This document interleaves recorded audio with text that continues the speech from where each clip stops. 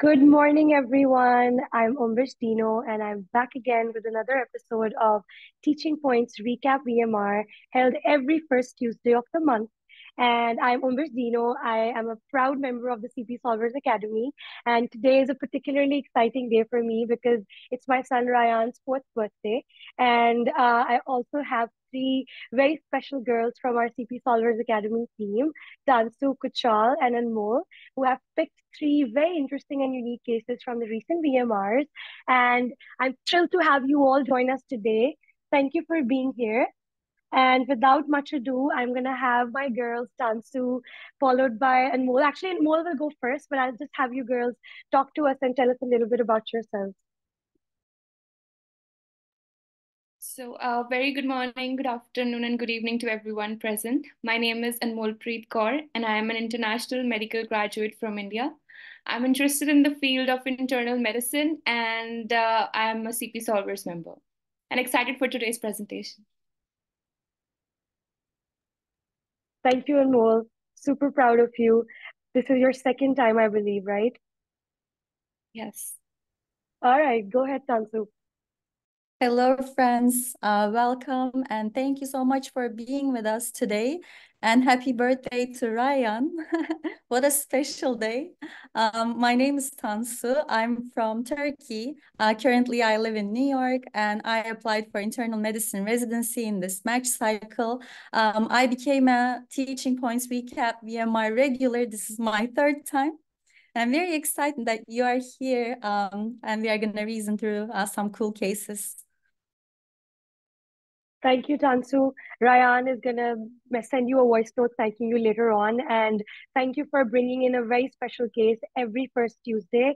And Kuchal, who is one of our most recent and newest members, this is her first time. And Kuchal, would you like to tell us what do you do? Hey, hi everyone. Good morning, good evening, and good afternoon. And Ambish is being an amazing lead for organizing the whole thing. And I'm a proud member of the CP Solvers, and I am interested in primary care. Lovely. I hope everybody who's here has applied this cycle matches. Finger crossed for all of you and myself. I've also applied for internal medicine. And let's get started, girls. Anmol, let's get you on the stage first. Okay. So I'll share my screen now. Perfect. Okay, so starting with my presentation. The title of my presentation is Rare or Underdiagnosed. So basically, I will be reviewing two beautiful cases which were discussed in January, one discussed on January 13 and one on January 15. Talking about my first case and its problem representation. It was the case of an 82-year-old woman who presented with two unrelated and different non-specific symptoms like progressive shortness of breath and a right wrist pain. And upon evaluation, we realized that she had a past history of smoking and COPD. And 4 months prior, she experienced worsening shortness of breath, which was accompanied by dry cough. And the inhaler for COPD was also changed, but it did not provide any relief. And regarding the right wrist pain, this patient, she reportedly sprained her right wrist, and it actually looked red and swollen as well. And the only abnormal findings she at that time she had was elevated blood pressure, leukocytosis, and raised inflammatory markers. So imaging was done for this shortness of breath. In fact, it was just thought that it could be acute exacerbation of COPD, it could be heart failure, it could be malignancy, but the imaging did not reveal any remarkable findings. And for the right wrist pain, it was thought to be fracture or was thought to be septic arthritis, and the X-ray of right wrist was also unremarkable. But the story did not end here. This patient, she came back again 2 months later, and this time her shortness of breath had worsened and both of the right wrist had swollen. What happened next? We did the imaging, we repeated the imaging, but this time we focused more on the airways. Initially, it was a CT negative shortness of breath. We focused more on the airways, and we saw that this patient had diffuse tracheal collapse. So what do you think can be the cause of this tracheal disorder? So there are multiple causes. For example, it could be traumatic in post-trauma, usually post-intubation or tracheostomy, or it could be radiation-induced idiopathic subglottic stenosis, which is seen in postmenopausal women, or saber sheath trachea, which is seen in COPD patients, amyloidosis, or infections like TB. And then bronchoscopy was also done, and these were the biopsy results, which ruled out vasculitis and amyloidosis and all of these things. Then, retrospectively, the team noticed a cauliflower deformity of ears and saddle nose in the course of investigation. Therefore, biopsy was done, auricular cartilage biopsy, which showed fibrosis. And this patient was diagnosed as a case of relapsing polychondritis. So how was she diagnosed with this condition?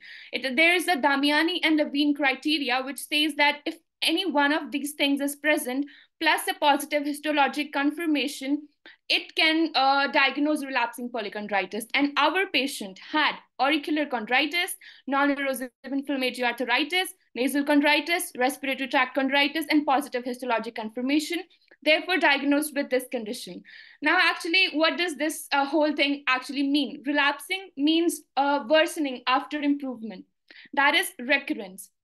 And if we divide polychondritis, then poly means multiple, and this is cartilage and inflammation. That is, relapsing polychondritis is it's a immune-mediated systemic diseases which causes the inflammation in multiple cartilaginous tissues of the body.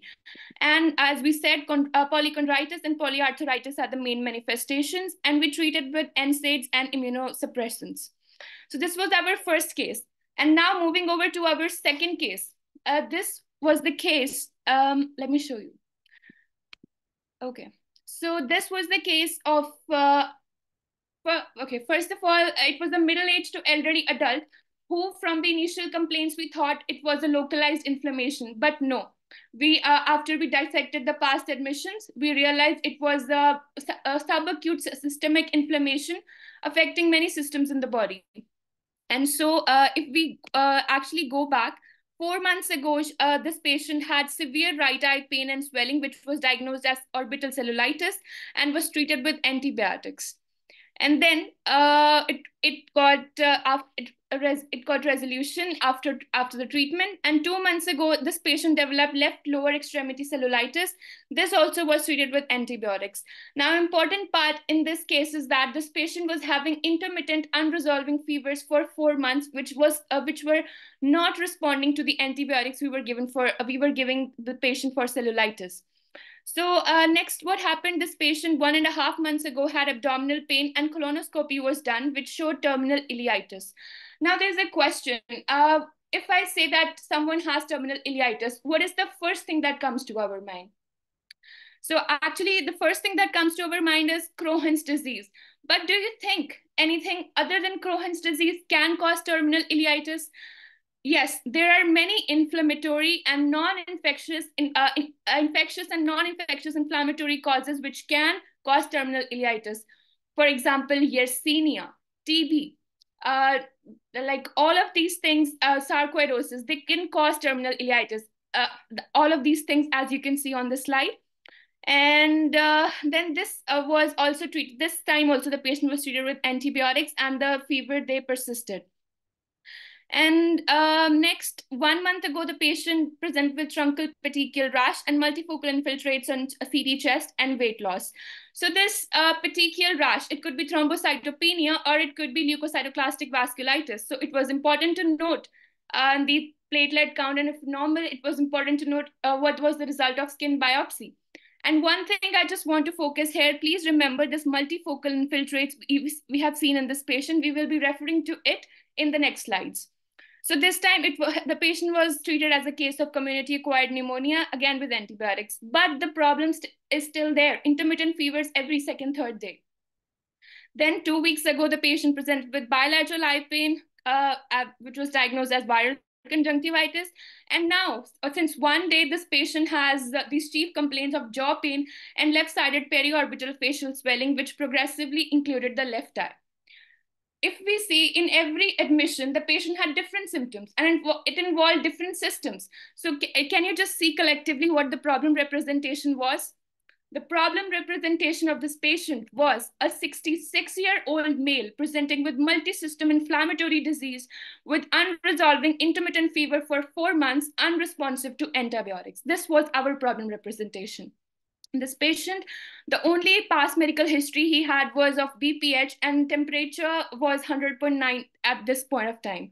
And if we think these recurrent infections of the eye makes us think of uveitis, but worth mentioning here is that ophtha consult was done and uveitis was ruled out. So then this patient also had left parotid swelling and tenderness, which raises concerns for IgG4 disease too. So there were so many differentials coming to our mind: TB, sarcoidosis, which can affect all these systems together. There's terminal ileitis, lungs, and eyes. And so then this patient we thought that his inflammatory markers would be high, and that's what we saw on the labs. He had raised inflammatory markers. Then he had macrocytic anemia, normal platelet counts, and borderline leukocytosis. Regarding the macrocytic anemia, we all know that it is divided into megaloblastic anemia, non-megaloblastic anemia. So what is the difference? Difference is the hypersegmented neutrophils. They're present in megaloblastic and absent in non-megaloblastic. The pathophysio behind is that there's impaired DNA synthesis in megaloblastic, mostly due to vitamin B12 and folate deficiency. And there's normal DNA synthesis in non-megaloblastic anemia. But this patient had normal B12 and folate levels. Next, coming over to mildly elevated LFTs, mild proteinuria, ENCA negative and normal complement levels. And then HIV was negative and hepatitis panel was negative as well. Now for the associated symptoms, imaging was done. MRI head and orbits was done, and which showed ill-defined infiltration of the left face. And after that, for the chest imaging, CTPE was also done for the pleuritic chest pain the patient once had, and for the recurrent fevers, which showed small left-sided pleural effusion. And we also did CT abdomen and pelvis, for which an indeterminate liver lesion was seen. Now, I asked you to remember one term from the last slide, that was infiltration. We saw infiltration on the CT chest in the last slide of this patient. Again, you can see that on this slide, we can again see this term infiltration. Infiltration of the left face. What do you think infiltration is? What are infiltrative disorders and what can infiltrate? These were some of the questions I had. So when I actually read about it, I realized that infiltration means something that has come into an area in excess of normal, right? So that was something I realized. It's diffusion or accumulation of foreign substances in amounts excess of the normal. And then what can infiltrate? So in our body, what can infiltrate? There can be cells and there can be molecules. And if I talk about cells, if we talk about the basic CBC, and then the differentials, all of those cells, they can infiltrate. For example, we can have infiltration of neutrophils, eosinophils, monocytes, which can turn to macrophages, lymphocytes, mast cells, molecules like amyloid, and metals like iron. So whenever they infiltrate, what do they cause? They cause infiltrative disorder. This is what are infiltrative disorders. That is what my questions were, and I searched about it. So I realized that all of these things which are mentioned on the screen in red, they are the infiltrative disorders. And these are the infiltrates. Next, we come back to the case. And so the patient was having recurrent fever, so infectious panel, most of it was ruled out. Respiratory panel, gastrointestinal panel, Yersinia, everything was ruled out. And so this patient was actually having fever and inflammation of unknown origin. For that, PET scan was done, which showed no lesion suggestive of occult solid tumor, but diffusely increased uptake throughout the bone marrow and spleen, and focal uptake localizing to aortic arch. Because of the uptake localizing to aortic arch, CT angiogram was done, which showed the thickening of the thoracic aorta, and it raised concerns for a large vessel vasculitis. And because he had diffusely increased uptake throughout the bone marrow and spleen, so for that, bone marrow biopsy was done, which was hypercellular with myeloid hyperplasia. And the most important thing, myeloid precursors show frequent cytoplasmic vacuoles. So what are the conditions, do you think, which can cause frequent cytoplasmic vacuoles in the myeloid precursors? There are many conditions. For example, zinc toxicity, copper deficiency, alcohol abuse, myelodysplasia, antibiotic treatment, and Vexus syndrome. Also, this patient had normal copper levels. So this patient, UBA1 gene mutation was tested and it came out to be positive, and the patient was diagnosed as a case of Vexus syndrome. So what is actually UBA1 gene? It is a gene which is located on the X chromosome. And since it is a gene, it will encode for a protein, and this gene encodes for an enzyme, that is E1 enzyme. That is the key enzyme in this whole process, that is ubiquitin activating enzyme. What is this important for? It is important for ubiquitin proteasome system. What is this ubiquitin proteasome system? Whenever there are proteins in our body which can fold in a wrong way, or the proteins which the body does not need, they are degraded by the ubiquitin proteasome system. And the E1 is the first enzyme which is involved in this process. How do the body recognize which protein to degrade and which to not to degrade? Ubiquitin molecules are added to the protein, and that's how the proteasome recognizes that. So first, so this ubiquitination has 3 steps: activation, ubiquitin activation, conjugation, and ligation. So this, as the name suggests, ubiquitin activating enzyme activates ubiquitin.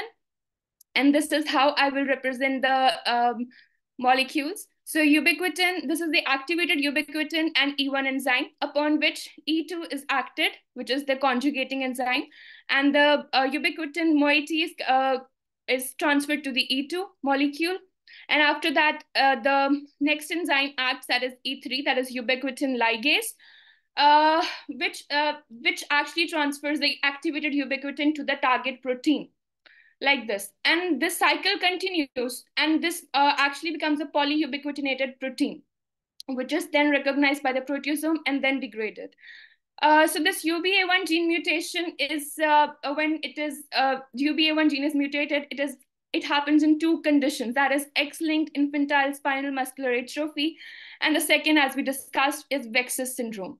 So what is Vexus syndrome? Every letter has its meaning.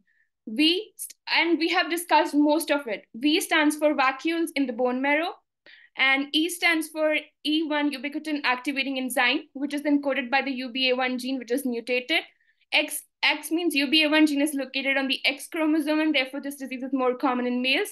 A stands for autoinflammatory disease. And S, it stands for that the mutations, they are somatic and they're not inherited, they are acquired at some point in life. So when I was just seeing this, I didn't understand the term autoinflammatory disease. And when I realized what it is, because I was like, what is it? Is it autoimmune or is it inflammation? So I actually realized that it is an immune-mediated disorder only. It happens because of immune system dysregulation. And it is not autoimmune per se. Basically, if we discuss that our immune system is divided into innate immune system and acquired immune system. Innate immune system is something that first detects the presence of an antigen and summons the adaptive immune system. And adaptive immune system also remembers the antigen, so also it develops self-tolerance. And when that self-tolerance is gone, then what arises? Autoimmune diseases. Yeah, so there's the presence of an antigen, and innate immune system is antigen independent, adaptive is antigen dependent. But when they recognize the body cells, then I would say that when adaptive immune cells lose their ability to maintain self-tolerance of human cells, that's when autoimmune diseases arise. And when the innate immune cells, the mutation in the genes that control and regulate innate immune cells, then what arises is autoinflammatory disease.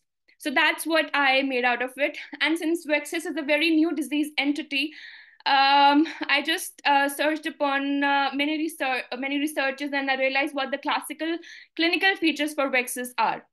So these are some of the classic clinical features and what our patient had. Our patient was a male, had fever, had skin involvement, had pulmonary infiltrates, macrocytic anemia, and bone marrow vacuoles. So that was what I actually saw in this case. And regarding the treatment, if we talk about Vexus, so this patient actually there's no developed treatment protocol for Vexus, but and it is very unresponsive to treatment, and glucocorticoids have substantial toxicity. So many researches are being done, and people are thinking about tocilizumab and JAK2 inhibitors. Those things are being considered as a part of treatment. And so that was about Vexus syndrome and why I chose two cases today. The first one, it was diagnosed as a case of relapsing polychondritis. The second one, it was diagnosed as a case of Vexus syndrome. I chose these two cases because they are an association to each other. In the patients who are diagnosed as relapsing polychondritis, it's important to check if they are having Vexus syndrome too. What are the things we can look for if we want to check that? So what are one is male gender, obviously, because it's an X-linked disease, it's more common in males. Number two is macrocytic anemia, high MCV. And number three is low platelet count. So we have to think about these things because the treatment varies when we think about both of these things. And for the last, I would love to share a line from Harrison, which says that Vexus syndrome should be considered in male patients with relapsing polychondritis who have hematologic abnormalities in the spectrum of myelodysplastic syndrome, fevers, venous thrombotic events, pulmonary infiltrates, cutaneous lesions, or treatment-resistant disease. Yeah, so thank you so much for listening to me, and these are my references. Thank you so much. Whoa, and whoa. Super, super impressed. Everybody was typing, whoa, whoa, whoa. And I was looking at everyone, they were all smiling, super focused, and trying. No, I was trying not to type in the chat because I was like, I do not want to miss a single point of this excellent presentation. And I know it took you hours to compile two very complicated diseases and bring them together in such a short amount of time. So thank you for putting in the effort. And I hope that you can catch some good sleep after this. I know it's your bedtime, and I really appreciate this. Just before we move on to Tansu, I would again like to highlight one take home point from your presentation that I'm going to remember, that Vexus syndrome is a newly diagnosed entity and it is an autoinflammatory condition, just like relapsing polychondritis. And I will not forget UBA1 gene, the way you delved into the depths of it. I'm never going to forget it. So thank you so much. And let's move on to Tansu now.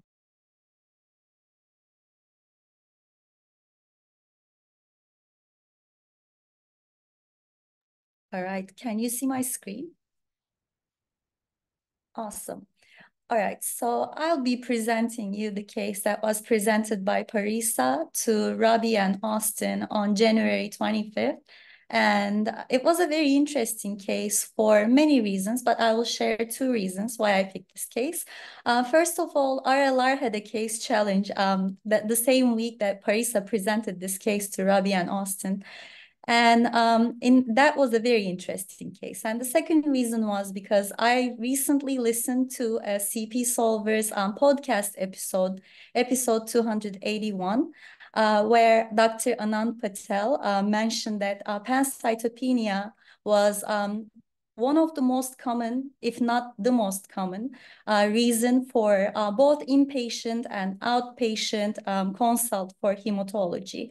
So I thought we should go over this very important topic once together. It would be good for my learning and your learning too. So let's go. All right. So in this case, we had a 72-year-old lady with a multitude of comorbidities. She had type 2 diabetes, hypothyroidism, relapsing remitting MS for 30 years, but her disease course was stable on anti-CD20 monoclonal antibody, ocrelizumab, with infusions every 6 months, and her last infusion was 2 months ago. And at this time, she presented with low back pain, which intensified 2 days ago, with burning sensation, worse with movement, dominant on the left side. And she also had decreased level of energy since 2 months ago and loss of appetite. Looks like a set of non-specific symptoms, but also very meaningful in the context of this patient's comorbidities, because all her comorbidities can confer her to have asthenia. And MS specifically can make our patient have both asthenia and neurological true weakness. But multiple sclerosis usually has a relapsing remitting course. In this patient case, it has a relapsing remitting course. And usually MS relapses are acute to subacute. So the patient's low back pain is acute. It started 2 days ago, but her level of energy decrease and loss of appetite seem to be more chronic for the past 2 months. And in the review of systems, she didn't have any fever, night sweats, cough, dyspnea, or abdominal pain, and she was able to do her activities of daily living, but she still experienced a decreased level of energy. And her medications were appropriate for the comorbidities that she had. And today in her physical exam, it seemed largely unremarkable, especially the organ-specific aspects of her physical exam. But what was notable in this patient's physical exam was her heart rate of 98 and the general appearance of pallor. And she also had non-palpable purpura in bilateral lower extremities. So it kind of raised the suspicion of maybe a hematologic abnormality from the get-go, because the heart rate of 98 and the pallor kind of pointed towards anemia, and the non-palpable purpura in the bilateral lower extremities hinted towards a thrombocyte issue, because of note here, non-palpable purpura is usually non-inflammatory, and it happens in the cases of vasculopathy or coagulation disorders, and it can be both because of platelet or coagulation factors. So we kind of started having a sense of a hematologic abnormality from her physical exam. And when we looked at her complete blood count at her baseline, which was 2 months ago, she had a normal hemoglobin, normal platelets, a little low white blood cell count. But today at this visit, the patient had markedly decreased red blood cell count, platelet, and white blood cells. So in all 3 of the cell lines, which shows us that the patient had pancytopenia. And what was particularly worrisome was her absolute neutrophil count of 240 per microliter, which was very, very worrisome. Moving on to her other notable labs and imaging. So since our patient had pancytopenia, appropriate diagnostic approach was taken. She had a blood smear which confirmed pancytopenia, and it didn't have schistocytes, and it had rare blasts. And of note here, in the blood smear, in the peripheral blood, we shouldn't see any blasts. And in the bone marrow, there's usually what normal is less than 5% of blasts. And in our patient's hematologic markers, she had an LDH of 323, a B12 level of 1,980, which was markedly elevated, and a reticulocyte percentage of 5.7, which was also elevated, because the upper limit of normal is somewhere around 2.5. So we had further hematologic abnormalities. And her infectious serologies were all negative, and the bone marrow biopsy showed a hypercellular bone marrow with 17% blasts, and she had CD34 positive blasts with 25% cellularity. In a middle-aged healthy adult, the bone marrow cellularity is around 80%, and 20% is adipose tissue.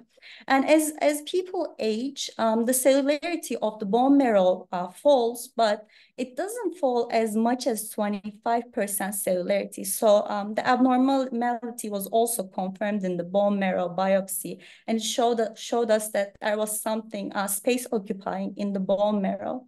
And the FISH analysis showed deletion of chromosome 5 and rearrangement of KMT2A and TP53.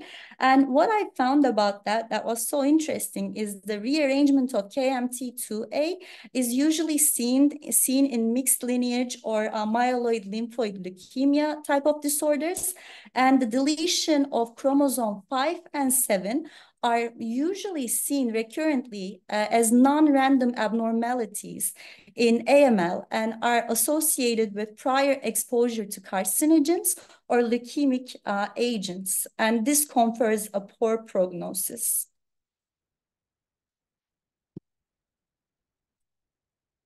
And finally, the diagnosis of AML was made for our patient as therapy-related myeloid neoplasm secondary to her ocrelizumab CD20 monoclonal antibody use. And so let's now talk a little bit about pancytopenia and what it means and how we can approach to it in the general internal medicine setting. So pancytopenia refers to decrease in all three cell lines, not just one or two, but all of them. And the thresholds for the limits where we say the patient has like a white blood cell count less than 4,000 shows us leukopenia, red blood cell count, hemoglobin less than 12 in women and less than 13 in men show us that the patient has anemia. And in the platelets less than 150K show us that the patient has thrombocytopenia. And when we think about an approach to pancytopenia, the one that was most logical to me and the one that made most sense to me was the 4S approach that Reza and Rabi came up with, and I loved their approach, so I wanted to share that with you. And so the 4S mnemonic, when we open it up, when we open that framework up, we see that there are basically four buckets, four mechanisms for pancytopenia. The first one is systemic causes of pancytopenia. So something is going on in the periphery. And this is usually mediated by the immune system. And we see this in the case of lupus, for example, or in the case of splenomegaly. But splenomegaly is not a terminal diagnosis, it's a peripheral diagnosis, and we need to find out what's causing the splenomegaly. In the substance category, either the absence of certain substances or presence of certain substances can lead to bone marrow suppression. And for example, B12 folate deficiency or the hormones that are used in the making of the blood cells, deficiency of those can lead to bone marrow suppression. Or if there is alcohol use, heavy alcohol use especially, or methotrexate use, then these could also lead to a bone marrow suppression. And the space occupying category, Anmol really opened it up really well for us in her presentation, the infiltrative disorders. And we can think of those infiltrative disorders in the context of pancytopenia as well. And what could be occupying the bone marrow? And these could be from granulomas to malignancy and histiocytic disorders. And in the stem cell category, we have leukemias, aplastic anemia, and MDS. But it's important to note here that some of these conditions can cause can fall into two buckets. For example, leukemia, it can be a space occupying condition, but since it's primarily a stem cell disorder, that's why we categorize leukemia under the stem cell category. And so what are some clues in the history that we can look at and try to kind of assess which of these four buckets our patient's specific condition can fall into? So the clinical severity is really, really important because it gives us an idea about whether we should prioritize the management over diagnosis. But we should not forget to obtain the blood samples before transfusing blood to our patients because we don't want to study the transfused blood.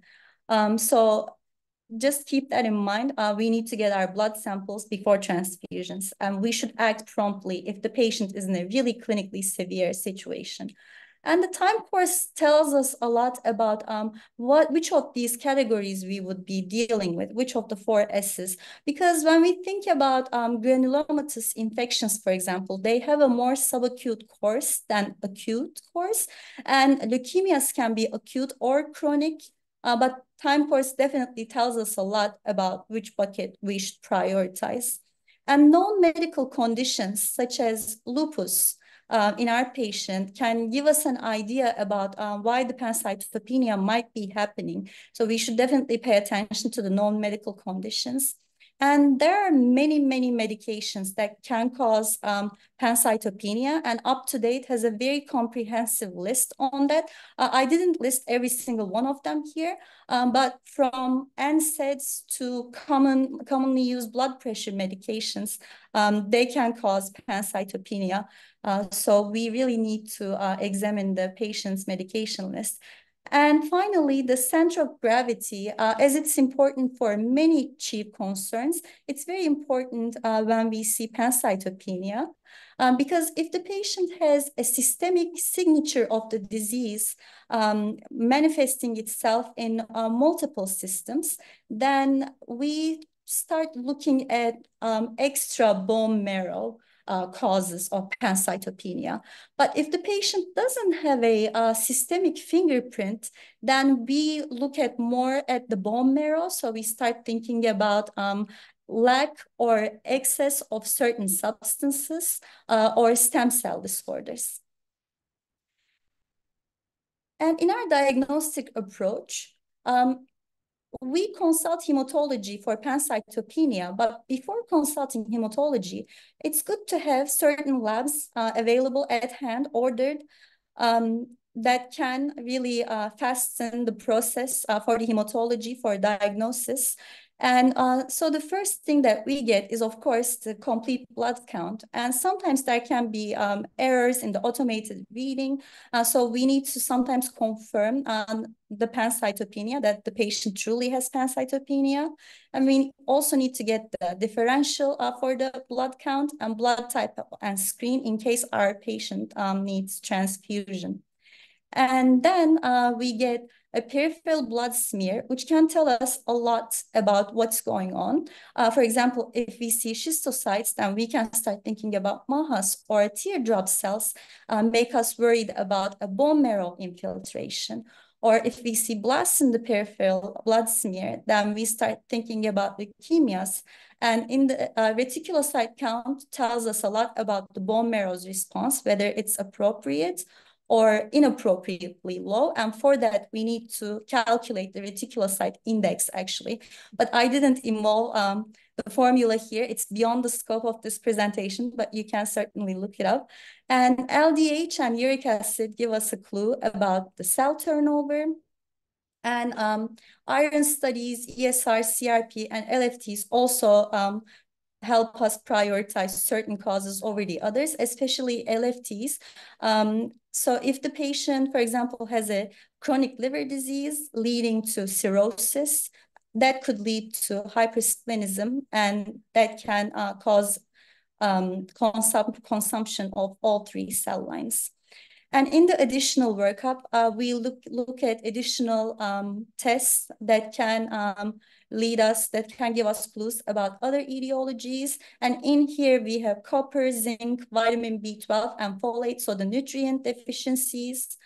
Coombs test, haptoglobin, SPEP, ANA, and ultrasound of the spleen. And ultrasound of the spleen can help us confirm our physical exam. If we suspect hypersplenism, it can tell us whether there's truly hypersplenism or not. And in the infectious workup, we should check for hepatitis B, C, HIV, and tick-borne infections. Tick-borne infections cause more of like peripheral destruction of all three cell lines, but especially lymphocytes and platelets, more than red blood cells.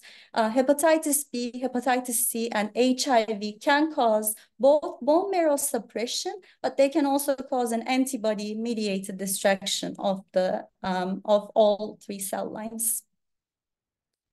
And so I just wanted to share three pearls that I took away from this case that I found very interesting. When I was studying for my STEP exams, I thought about teardrop cells, aka dacrocytes, being specific for bone marrow fibrosis. But I understood that they can be found in myelopathies of any cause. And Prof. Rez really explains this so nice. It's almost like the bone marrow is crying because their home is red blood cells are crying because their home is invaded by foreign substance, materials, infections. So it's a really good way to remember. And high serum cobalamin, and in that case, it was like one of the highest serum cobalamin levels, 1,980. And what we define high serum cobalamin is greater than 950 picograms per milliliter. And in such cases, when we have such high levels of high serum cobalamin, we should consider liver or kidney diseases or other hematologic malignancies. And pancytopenia, as I mentioned, in how can we prioritize our differential diagnosis? So if there's an extramural signature, then we start looking at the periphery. But if there's less extramural signature, then we focus on the bone marrow and start thinking that as a more of a bone marrow issue. And in that case, we focus more on substances and stem cell issues. And here are my references. Thank you so much for listening and for joining. Thank you, Tansu. That was such a visually appealing and a beautifully presented case. And you actually took us back to that journey of RLR. And while you were explaining, I could remember how Rabi and Reza were teaching us on that day. And just to go over one important point that I also learned that day, and again, thank you to you for repeating that, are the four S's when approaching pancytopenia. So think of systemic causes, put them into four buckets that Tansu literally visually showed us. So systemic causes, substance, space occupying, and stem cells. And let's move on to our first presenter and our recent most member, Kuchal. Really excited for your first teaching point recap presentation. Go ahead.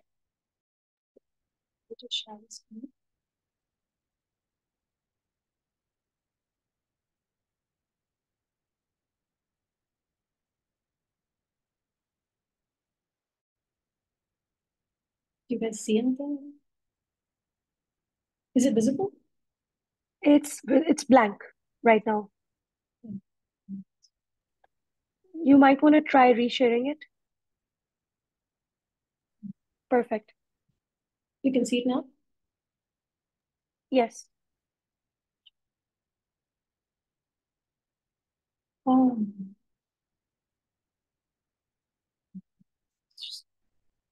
I'm screening showing is paused is what it says, but then you're saying this section. Okay. Yeah. Hi again. I'm so sorry for this small hiccup. So I'm going to be discussing two cases which we saw, and the first one was presented on Jan 4th by Dr. Vijay, which was the diagnosis was a low risk of APS, which was antiphospholipid syndrome and May-Thurner syndrome. And the second case is presented by the Yale IM residents on 19th of Jan, which is APS and Rosai-Dorfman disease. So I was very intrigued by the fact that both these conditions, which are very complex, and both of them were presenting as young male with between 15 to 25 years old, and they were having other autoimmune disease and multiple system involved, and they were diagnosed with an APS, which is antiphospholipid syndrome. Earlier during my practice in med school, during the steps, I've always seen it being presented as women or pregnant women presenting with multiple abortions and who be prescribed heparin and aspirin later on. So I was very intrigued also by the term low risk APS. So I just knew there was just one APS. So I started studying more about it and then listening to podcasts about it. And what I learned was antiphospholipid syndrome is evolving in terms of diagnosis. And earlier, it was always considered as part of an SLE, but it's only the past 15 years, it's considered as an independent autoimmune disease. So now they're redefining and defining, and there might be changes in this antiphospholipid syndrome characteristics and finding and diagnosis. And now it's going to be managed even in future. So I thought I would present that. And now how it's defined as it's a complex multi-system autoimmune disease, and it's characterized by adverse outcome in pregnancies, what we know of is for both fetus and the mother, and arterial and venous thrombosis. Those are the two clinical symptoms. And one lab finding should be a consistently raised antiphospholipid syndrome. So during my presentation, I'm just going to go through each one of them and explain them in a little bit more. And what is the thrombosis is that whenever a patient less than 50 years presents with a thrombotic event, or whenever anyone has any arterial thrombosis, or any unprovoked venous thrombosis, or recurrent thrombosis, or if a patient has a thrombotic microangiopathy with unknown etiology, we would want to consider APS and then investigate further for them. So each one of them, and then the other one is pregnancy, and what's known is like there's going to be a complication both for the fetus as well as the mother, and the loss of pregnancy about 10 weeks, or recurrent loss 3 or more, less than 10 weeks, we would have to consider APS and investigate them and manage them for that. Or if the patient present Kushal, with I'm so sorry for the interruption. I think we cannot see your presentation. Your screen is stuck on the first slide. If you could please reshare and then resume.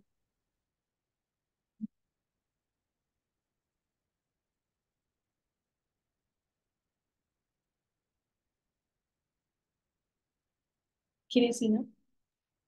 Yes, I believe everyone can see you're on the fifth slide. Okay.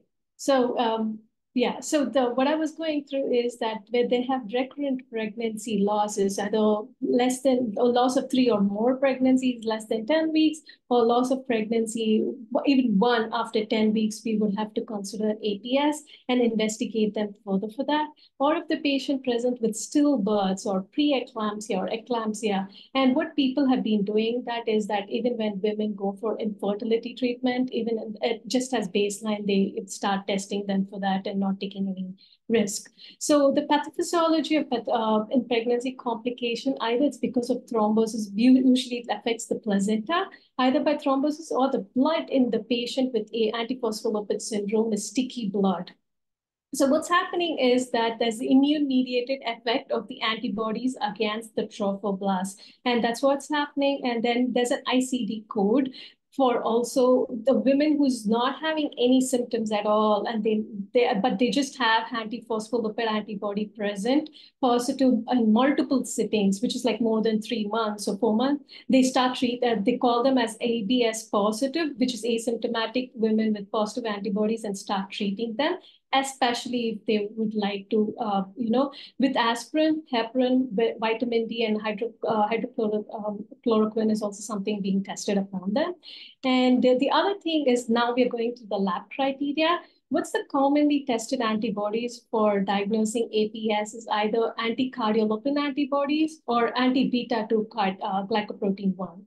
And the third one is the antiphospholipid antibodies. So as a baseline, these antibodies, whenever we suspect, that is, they have recurrent thrombosis, arterial venous, or a person less than 50 years presenting with thrombotic event, or there's an unknown case of microangiopathic, thrombotic microangiopathic, or recurrent pregnancy loss, or anyone else with any other autoimmune diseases, they are being diagnosed, we test them as in first time in week 0, and repeat the test in week 12. So if both the times the tests are positive, and then they would be diagnosed to have an antiphospholipid syndrome. Why in the first patient, which it was diagnosed as a low risk APS and May-Thorner syndrome, is that low risk is because one test was negative and the second test was positive. So there's chance when a person with an autoimmune disease is having an antiphospholipid antibodies can be false positive. So it needs to be repeated after that treatment to see if they continue to have a positive antibody. Only if the antibodies are persistent, we would diagnose it as case of APS. Otherwise, it could have just been a false positive because of the coexisting condition of another autoimmune disease. So the debatable possible new classification to include is the seronegative APS, like the seronegative rheumatoid arthritis. That's something which the rheumatologists are considering to include in that classification, and it's still in debate, and it's not completely, or they do treat it in clinically, but and then they just speak about it, but it's not something and published as a data for diagnosing APS yet. So the types of APS, the primary, which we know about. Secondary, that's the cases which were presented in both our VMRs. One was associated with Maythorn syndrome, and the other one was associated with Rosai-Dorfman. So most commonly, APS is associated with autoimmune disease like SLE, and so that's called as secondary APS. There's a third variety of antiphospholipid syndrome, which is known as catastrophic antiphospholipid syndrome, which has a rapid onset. So you can't really wait for 3 months' time to make a proper diagnosis of antiphospholipid syndrome. So these patients would have really rapid onset, multiple system and organs would be involved, and their mortality is as high as 50% if you do not treat them promptly with plasma exchange or steroids or IV immunoglobulins or anticoagulants. So you don't really have that kind of time to wait for 3 full months to diagnose them as a case of APS. So this is also a post-mortem finding of them like saying that patient just died, and then when they did the post-mortem, they found multiple thrombosis in multiple organs, and they were trying to say probably it was just the catastrophic APS, which wasn't recognized and considered. So, so that's the sum and gist of the APS. If you would like to know more, do read the references which I have over here. And also, without fail, go through our VMR episodes, because the case itself are very beautifully explained. And due to the lack of time, I'm not going to go through all the symptoms and the presentation of the patients in that. Lovely, Kuchal. That was such a nice and brief and, perfectly sequenced presentation. It was such a complicated case. And Vijay, who presented this case and called it gene or an anatomy and gave us this clue right in the beginning, is also now a team member, and he is joining us today. I hope, Vijay, you enjoyed listening to your own case, because Kuchal did an excellent job. And I'm glad, Kuchal, that you decided to sign up for this TP recap presentation, because clearly you're a natural at this, and we hope to see more teaching from you in future. Thank you again, Tansu, Kuchal, and Anmol, for joining us today and bringing in these really interesting diagnoses. And thank you everyone else who is a regular member, and those of you who are new. Hope to see you all again first Tuesday of the next month. Take care. Bye-bye.